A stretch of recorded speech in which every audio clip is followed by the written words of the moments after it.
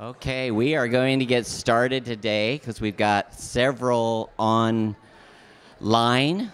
from our alumni community that are joining us today, so we want to be cognizant of their schedules as well.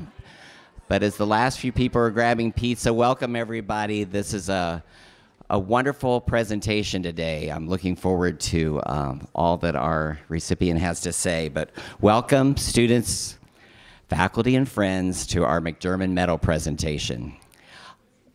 All students, we will be passing around the iPads. Make sure that you sign in, that you were here, and use your student ID with the preceding zeros so that we have that done.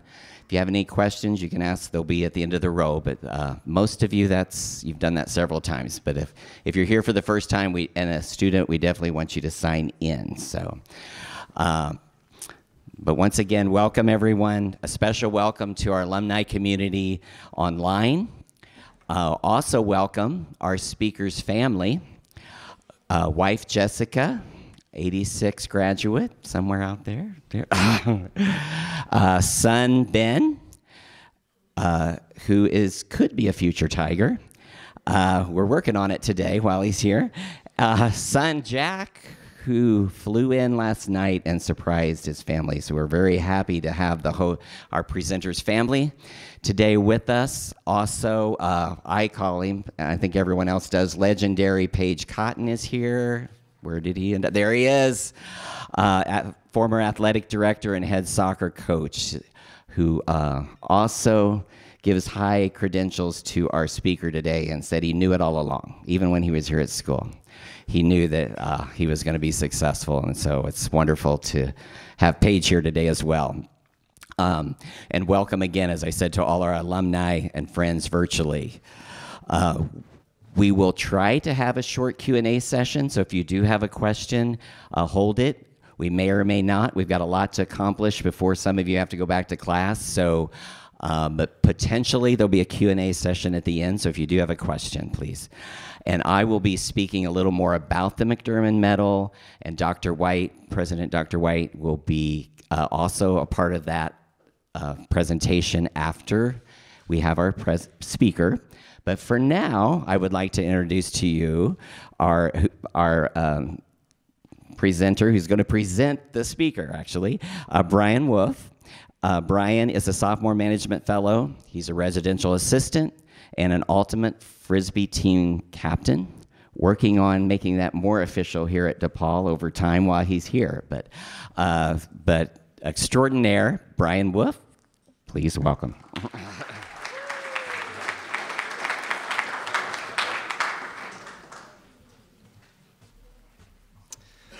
Hello, everyone. It is my pleasure to introduce our speaker for today, Peter Ruppert, CEO of Fusion Education Group. With over 20 years of experience in the education industry, Mr. Ruppert has led Fusion Education Group to become a leading provider of personalized learning solutions for students of all ages. Peter Ruppert is a driven entrepreneur who started his journey in high school, kickstarting 6 companies that provided him with invaluable learning opportunities and led to his eventual launch of Fusion Education Group in 2007. While at the company, Mr. Ruppert has opened over 120 schools and acquired more than 25 others. Today, Fusion operates more than 80 Fusion academies across 18 states and the District of Columbia.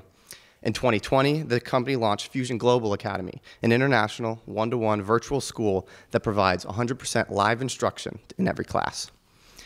In addition to his work, Mr. Ruppert is the author of a book that may sound familiar to some of you, Limitless: 9 Steps to Launch Your One Extraordinary Life. In this inspiring and motivational book, Mr. Ruppert details his own experience post-graduation and the lessons he learned along the way. Mr. Ruppert shares his insights on how to take control of your life and reach your full potential, both personally and professionally. It has received critical acclaim and has become a popular resource for individuals looking to make positive changes in their lives. With that, please welcome our speaker for today, Peter Ruppert, class of '86.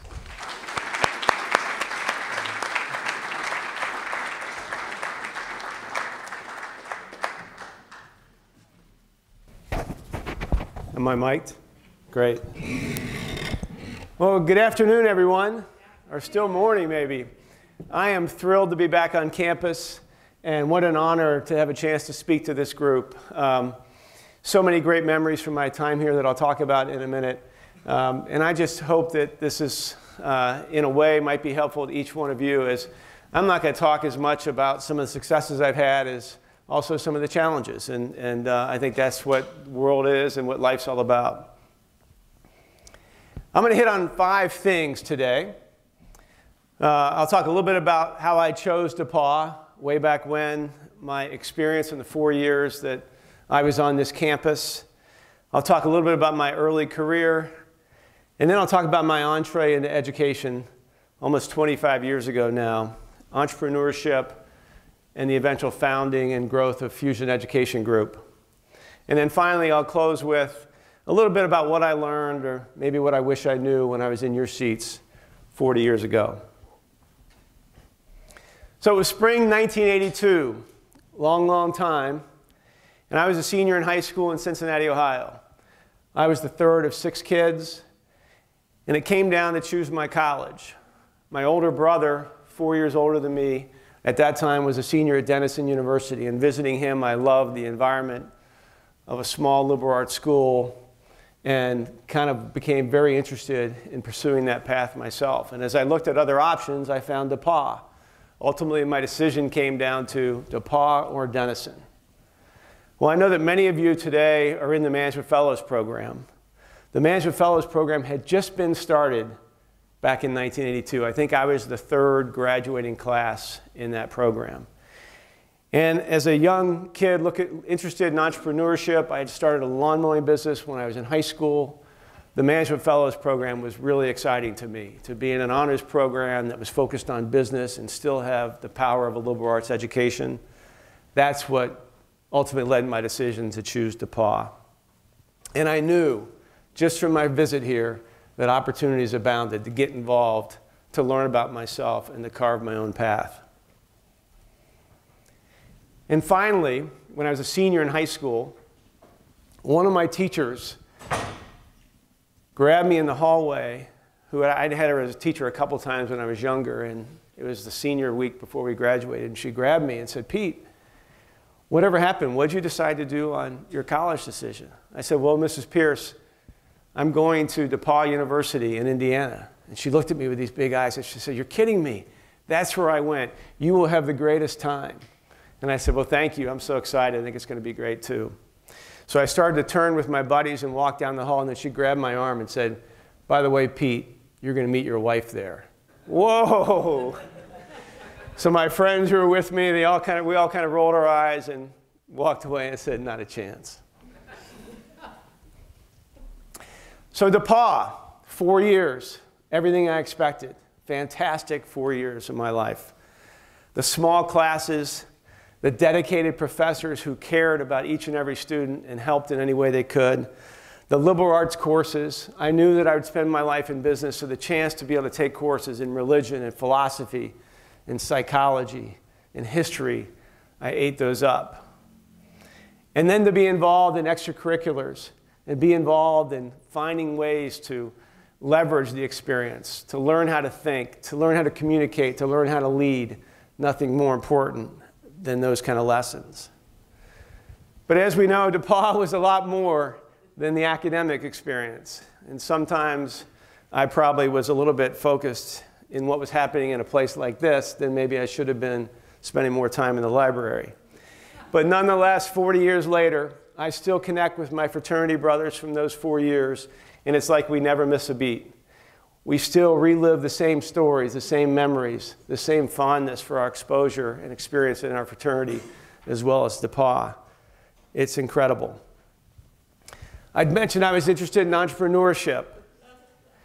And so after my lawn mowing business, I decided what's next. And hearing some powerful speakers on campus, I decided to try another business. And a friend of mine joined me in launching DuraSeal blacktopping. And I borrowed $1,300 from my father, bought this 1969 GMC pickup truck you can see in the background, 2-wheel drive, not 4-wheel drive, barely hanging on, but enough to help a young entrepreneur get started. Bought a big 250-gallon tank to put on top of it, bought our driveway sealer wholesale, and went out and knocked on doors at night to try and sell people and letting us do their services. Incredible experience. I did my internship as a management fellow, and I'll talk more about that later. But for those of you who don't know, you probably have Apple Macs and things like that, really cool, slick. This is the original Macintosh computer in 1984. I got a chance to work on it. Hard to believe time has changed that much. Feel really old when I show it to people your age. And then finally, we knew Marvin. So much enjoyed our times at Marvin's that when we graduated, my fraternity pledge class and I ran down there and got this last picture with him. What 4 years, what an experience. But there were 3 life-changing experiences that I want to share a little bit of time on that happened in this place called DePauw. Well, as you know, I believe the GPA requirement is still 3.2 to stay as a management fellow in good standing. Is that true? Well, I flirted with that for all 4 years. And during the summer between my sophomore and junior year, I got a letter from the Management Fellows Office. Dear Pete, unfortunately your grades aren't up to snuff. Your overall GPA has fallen below 3.2. You are now officially on probation. That's a bummer. But then the next paragraph, they said, not only that, but you have to prove you can get your grades back up. And if you do, you can do an internship your senior year. How deflating is that? Those of you who've been around DePauw now for a little while know the last thing you want to do your senior year is be off campus doing an internship. So I said, this is a big, sticky dilemma. What do I do? Can't accept this. So I get back to campus that fall, and I go into Rip Tilden's office, the director at the time, and I tell him, Rip, and I plead with him. I said, please, please, please. And to his credit, and a testament to the faculty who work here, Rip said, I'll tell you what, I'll let you appeal this to the Management Fellows overseers, which was mostly at that time the econ department. Folks like Ralph Gray, very intimidating. So I got to go in and meet with Ralph Gray and 3 or 4 others. And after some stern lectures, believe it or not, they gave me a chance. They said, hey, if you get your grades up by midterm, we will let you interview at the end of the semester for a second semester junior year internship. It was kind of a victory. It was a victory in a way. But I knew there was an entrepreneur by David Moorhead, eventually became a trustee here and served forever. David was coming to campus, and he was going to offer an internship for the first time, second semester of his junior year. That's who I wanted to work for. I didn't want to work for a big company. I wanted to be an entrepreneur, the chance to work for someone like that. But the problem was he was coming in late September. I wasn't eligible to interview until October if my grades got up. So I wrote David a big, long letter explaining my interest in an entrepreneur, the fact that I'd started a driveway ceiling business, et cetera. He read the letter, and he said, I'd like to meet this kid. After he interviewed all the eligible students for internships, I met him at the end of that day. We hit it off. And he said, you know what, I'm going to give this kid a chance. I got that opportunity, assuming my grades got up. Luckily, I exceeded the benchmark. And I got to go to an internship for an entrepreneur in Dallas, Texas for 6 months. Life-changing experience. Number 1. What an experience to work for an entrepreneur directly. See how a business works. So that was number 1. Secondly, my future education. So as part of that internship, David Moorhead takes me on a sales call one day to go see one of the company's biggest customers. And he's driving along, I'm sitting in the passenger seat, and he turns to me and he says, hey, Pete, have you ever thought about going to business school? And I kind of looked down and said, no, not really. No one in my family had ever gone to business school. And he says to me, well, if you want to be an entrepreneur, business school might be a great step because you can learn all about business, meet more people, et cetera. I said, nodded my head. And he turns to me and says, hey, Pete, have you thought about going to Harvard Business School? Because I think you can get in. Here I'm 3.2, barely eligible for my internship, having more fun on campus than studying. And this guy's telling me I can go to Harvard Business School. And he then proceeds to talk to me about, hey, you can do this. So I go home that night and I write down my goal to someday be admitted to Harvard Business School. I say I'm going to leverage my senior year. I'm going to get involved. I'm going to get more leadership experiences. I'm going to find a great job out of college. I'm going to crush it for 2 or 3 years, and then I'm going to apply. Sure enough, 3 years later, I go to Harvard Business School. Life-changing event number 2, David Moorhead. Changed my life, changed the trajectory, changed the people I met, made such a huge difference, all because of DePauw and this DePauw grad. Third big life-changing event. Remember Mrs. Pierce? My wife, Jessica, back here, the mother of our 4 kids, and I have been married as of this summer 33 years. So kudos to my wife.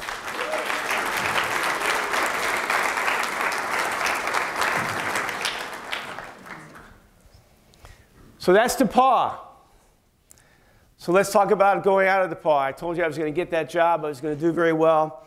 Because of our career center here, I got an opportunity to work for Procter & Gamble. Figured what a great place. I'm preparing to be an entrepreneur someday. Great training, great management experience at a young age. I go to Harvard Business School. Like I said, I got in. Wow, what a place to go learn how to be a general manager, a CEO, an entrepreneur. 2 incredible years.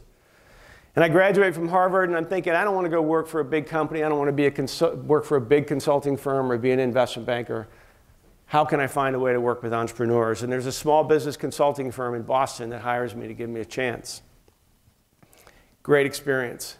6 months into that, my boss there comes to me and said, hey, Pete, we can start our own consulting firm. We can do it better. We can make more money. We can be entrepreneurs. So I naively say, absolutely, I'm in. Jumping in both feet, no idea. We have no capital. We have nothing.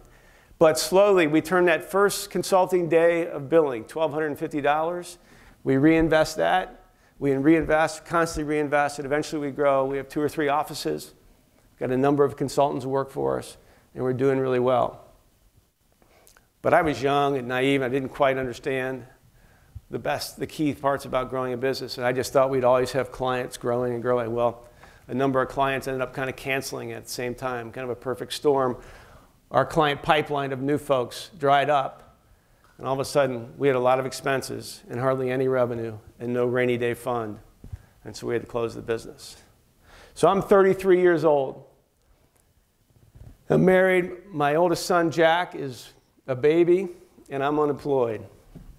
Right when all my friends are starting to crush it in their career. So the best laid plans of this entrepreneur aren't going so well. But we learn. So I'm trying to figure out what I do next, and I get this big break. At that time, we were in Chicago in 1997. The charter school movement is just getting started. And there's this entrepreneur who owns several different businesses who had started a company called National Heritage Academies in Michigan. He's looking for a business person to run his educational company. I get to meet him. He ultimately offers the job to be president of this. For the next 8 years, we had a tremendous amount of success. We grew from 3 or 4 schools at the start to 51 when I left 8 years later. We constantly focused on creating a better, more efficient education. But I wanted more. At the end of the day, this was his company. I wanted to be an entrepreneur, or at least a CEO, as president. And so I started to look for other opportunities. A friend of mine comes to me. He owns several different businesses as well. And he says, hey, I have this healthcare company that really needs a lot of work. I'd love for you to come to be CEO. He had been extremely successful, planes, helicopters, houses all over the country. And it was too good to be true, this package he was offering me. What a rude awakening that was. From the get-go, it doesn't go very well. We don't really hit it off. We have different styles, right, wrong, or indifferent. After a particular argument we had in front of my management team shortly after New Year's in 2006, I decided that this isn't what I want to do. So I resigned suddenly. My wife doesn't even know this is going to happen. I call home and said, honey, I just quit. So now I'm unemployed with absolutely no plans, no secondary plans. Sometimes I can be that way. And she sticks with me.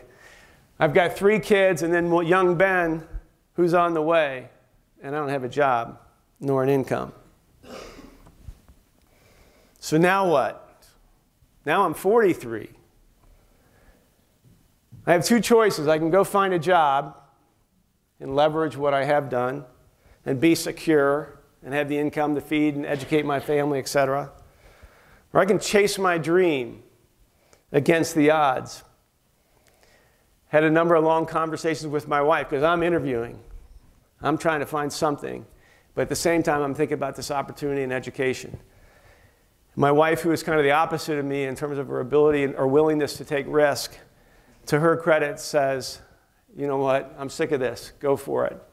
So we agreed that I'll take till the end of 2006 to try and find the money to launch the company. And I'd been thinking a lot about education after my 6 years. You know, if you think about education today, it's still done, for all intents and purposes, the same way it was 100 years ago. Birthed in the industrial age. If you're 12 years old, what do? We put you in 6th grade. You may be learning at the 7th or 8th grade level, but we put you in 6th grade. So inevitably, you become bored, frustrated, and possibly revert back to the norm. Not good. But worse yet, if you at the 4th or 5th grade learning level, we're still going to put you in 6th grade. Maybe you'll get an extra service. But those kids get frustrated too and fall further and further behind. And then we ask ourselves as a nation, what's the problem with our high school dropout problem? There had to be a better way. And at the time, you thought about every other industry across the world that was becoming so customized, so personalized, the tennis shoes you wear, the clothes you wear, the restaurants you go, all customized to your needs and what you want, but not education. So I made a bet. The bet I made as I was out talking to investors is that the future of education will be all about customization, specialization, and personalization. Whoever gets there first would win. And I would go around to investors and said, what if we could build schools around the needs of kids versus forcing almost every kid through a standard model that works for many, but not for all? I had 11 months to get it done. So over those next 11 months, I would reach out to investment bankers, private equity groups, venture capitalists, anybody who would listen to my story I'd pitch, or really my dream, not much of a story. And all it took was one. 2 investors came together at an end to both back me. December of that year, right before our self-imposed deadline. An American Education Group, which we started out being called, was launched in January 2007. From humble beginnings, I rented out this small little office, just a couple little office spaces in this state-of-the-art technology-based business. That's a joke. And that's where we started. No revenue, no schools, no employees other than me. But I had learned in my study of successful people during some of the tough times in my earlier career that you had to dream big. And you have to dream big from the beginning. And so in our tiny little office, you walk through our quote-unquote front door, and there was a reception desk there, unstaffed at the time. But I went to a Kinko's, and I had them put on a big piece of foam core our vision and our BHAG. And for those of you who know Jim Collins, BHAG is big, hairy, audacious goal. Now, mind you, we had 1, 2, or 3 schools in those early years. And on there, we'd say 100 schools we'd have by 2020, I think the time was. That's dreaming big, because the number of people who would kind of snicker when they saw that when they walked into our tiny little office, or roll their eyes. Who is this guy? Kidding. But it rallied us, and it made us always think about what if. Let's shoot for the stars and see what happens.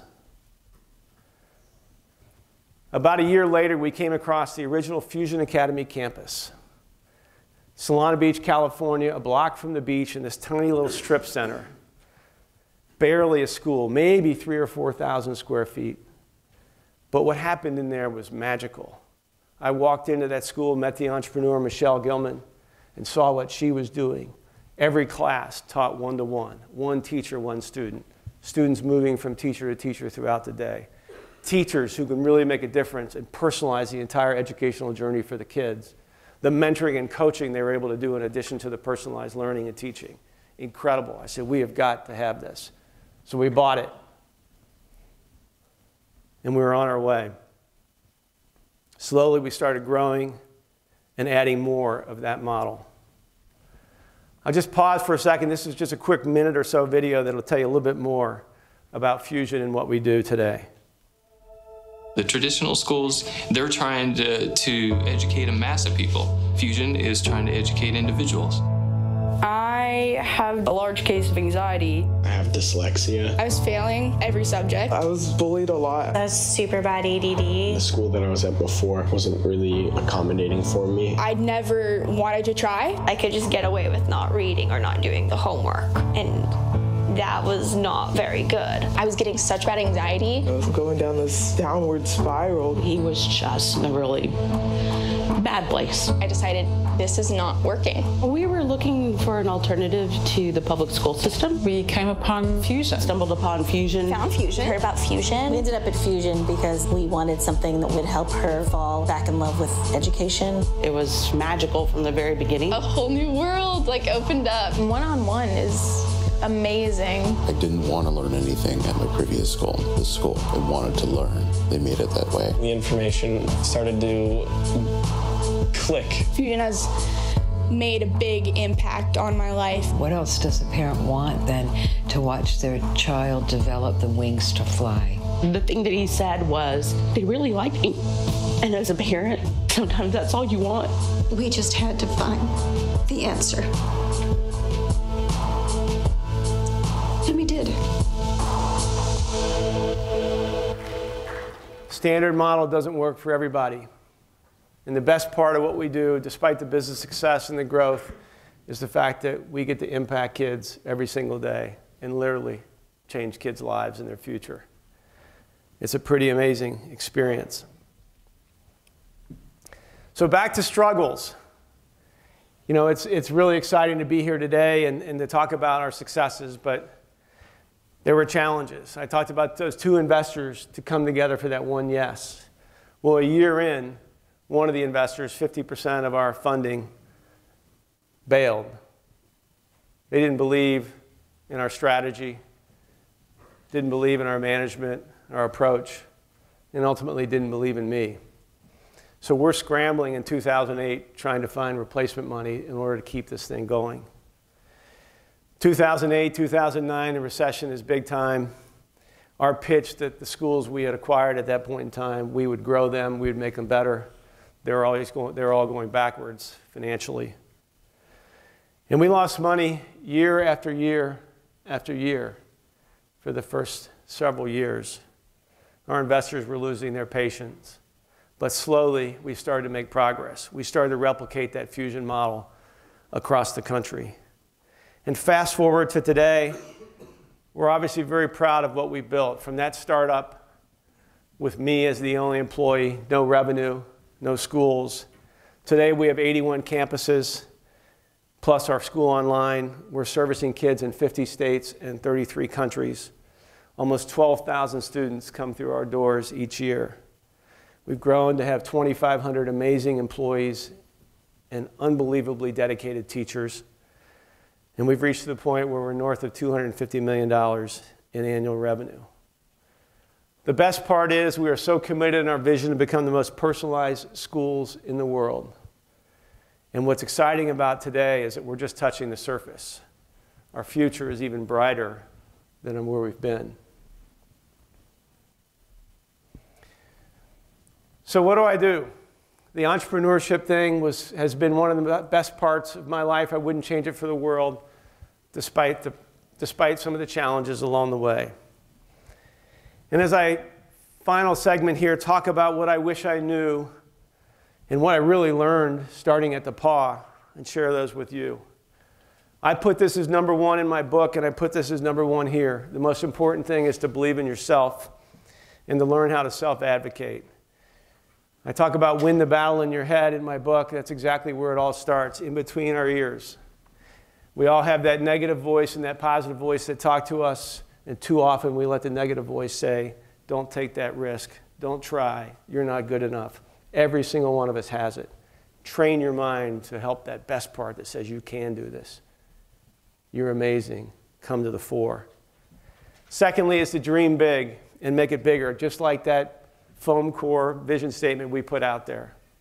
Don't dream for the next job. Think about what you want to do in this world, what you want your career, your future, your family, your relationships to look like, and make it bigger. Don't settle. Set goals. I didn't learn this until I was in my 20s. Set goals consistently, and more importantly, write them down, share them with champions or mentors, and post them. Because when you write things down about your goals and what you want to achieve, and you are willing to share it, you're starting already down that path. And when you post them so you see them every day, your mind will subconsciously, without you even know it, start to push you toward that. I can't explain the science, but there's some kind of gravitational pull that helps us. Number 4, find and surround yourself with champions. I mentioned David Moorhead. I mentioned Rip Tilden. I didn't mention so many people in my life that helped me along the way. Find those champions, ask them for their help, not just to tell you how great you are, but to hold you accountable for your dreams and your goals. Number 5, embrace failure. Too often we're afraid to take that chance. We're afraid to take that step. But if you're not pushing your own envelope, if you're not pushing your own capabilities, you're never going to fail. That's the comfort zone. That's the bubble. Learn how to fail. Learn from it. It is absolutely the most important part of your journey. If you're not failing, you're not pushing yourself, you're not doing your accountability to yourself. Number 6, never, ever give up. I see time and time again, people get started on chasing a dream, they hit their first obstacle, and they revert back to their comfort bubble. Never, ever give up on dreams that are important to you. And then finally, read, read, read. Your education doesn't stop here. These things that sit in our hands every day, that's not reading. Find ways to read and everything else. Continue your learning journey. And a final thought. You know, we live in a country that is divided at times. We think about how bad things are. You can't pick up your phone, you can't read a paper about hearing all the problems. But I'm going to put a little infomercial out there. You live in a country called the United States of America. And as you think about your future, millions of people would love to be in your spot. Despite our challenges, despite our problems as a nation, this is the one place in the world, no matter who you are, what you start with, you can do whatever you want. Remember that as you chase your own limitless future. It's an incredible place. Take advantage of it. And lastly, be crazy enough to change the world in your own way, whatever that might be. And I'll finish with this short video, a commercial from Apple. It had to be 30, 40 years ago, long before you all were born, but still a great message. Here's to the crazy ones, the misfits, the rebels, the troublemakers, the round pegs in the square holes, the ones who see things differently. They're not fond of rules, and they have no respect for the status quo. You can quote them, disagree with them, glorify or vilify them. About the only thing you can't do is ignore them, because they change things. They push the human race forward. While some may see them as the crazy ones, we see genius. Because the people who are crazy enough to think they can change the world are the ones who do.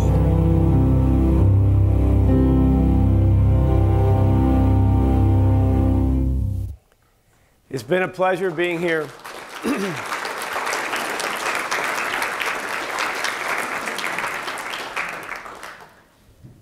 Thank you for coming. Like I said, it's an honor to have a chance to present to this group. And I wish you all limitless success. Dream big, believe in yourself, and chase limitless. Thanks so much. Appreciate it. Stay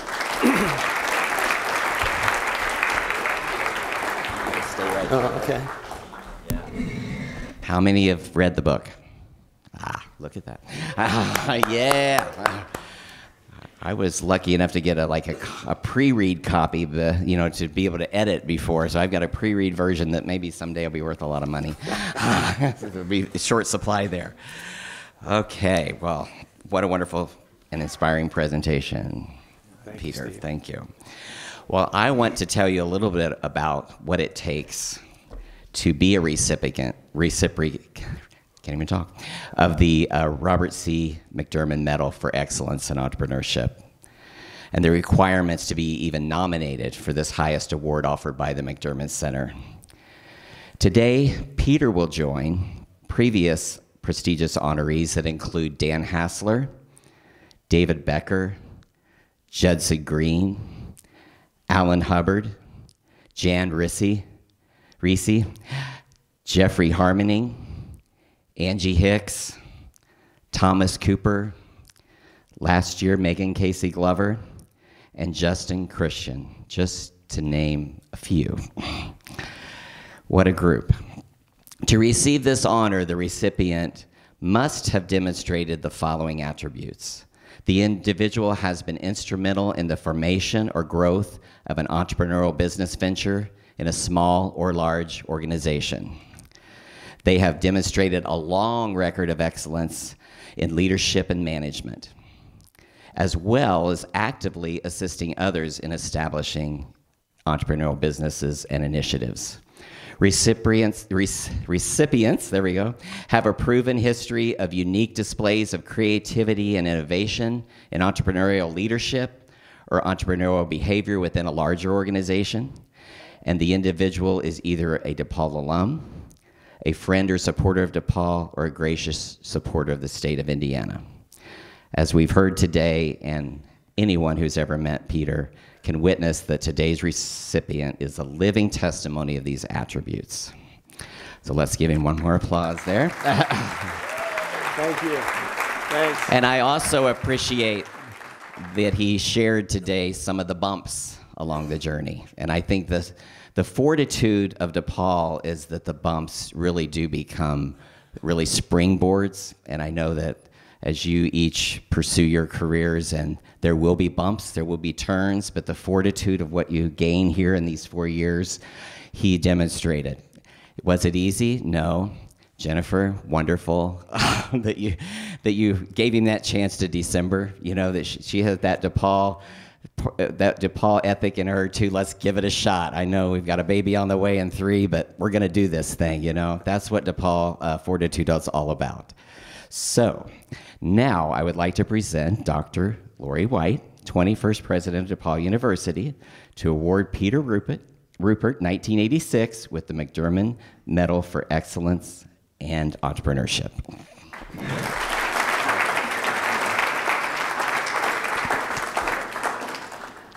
Peter, thank you so much for those inspiring words, and you delivered a message that I know that I really needed to hear today. And thank you also for the work that you do in education. One of the things that was not provided in his bio is he's a new member of the Board of Trustees. And yes. And so students, knowing that you have someone on the board, really everyone on the board, but Peter in particular, who is such a strong advocate for the education of young people, lets us know that DePaul is in great hands. So now I have the pleasure of formally presenting you with the medal.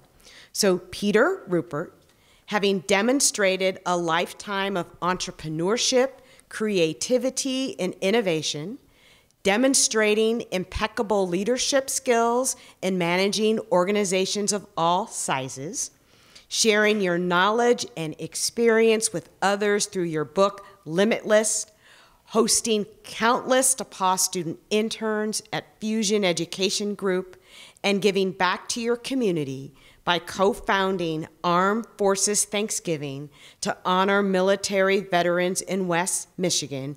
It is my pleasure to award you, Peter Ruppert, with the Robert C. McDermond Medal for Excellence in Entrepreneurship.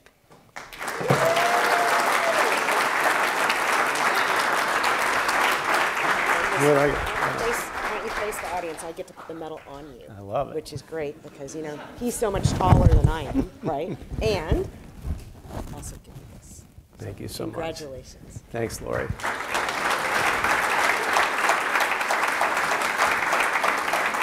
Thank you all very much. I wanted I said Jennifer. Jessica and your two sons, could you come up for a picture before official photographer here with Dr. White, too? We're going to put you on the spot.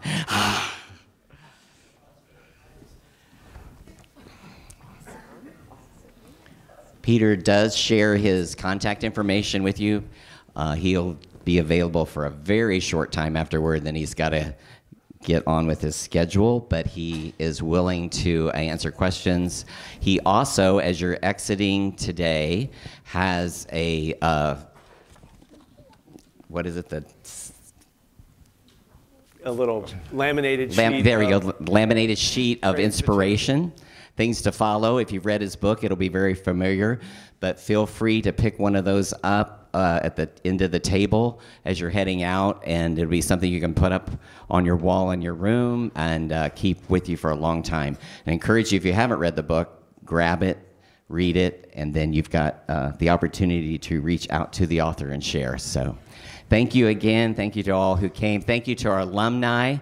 And Zaida Benassi for organizing all of that, Clay for making sure we have this recorded and everything went smooth. Thank you, alumni base. We're very thrilled to have Peter and his family here today. Thank you. Thank you all. Thank you, Steve.